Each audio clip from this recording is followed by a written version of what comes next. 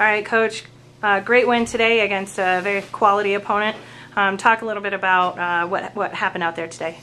Well, you know, it's after yesterday's pretty emotional win over Jacksonville, you know, who we lost to last year.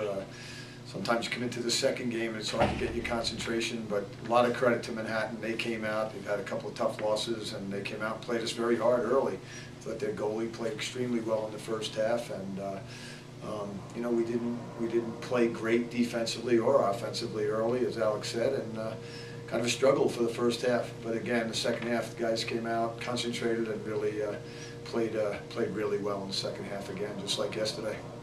Okay, once again, you had a chance to get some of your reserves in.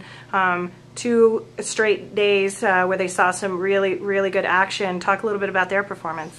Well, we're excited about that. You know, these, as we mentioned yesterday, these young men play hard every day in practice. In fact, sometimes our scout team plays, you know, against some better players every day in practice. So we need to try to give them as much time as we can. They recognize their role and they're very good at it, but it's always nice to reward a young man with some playing time out there as well.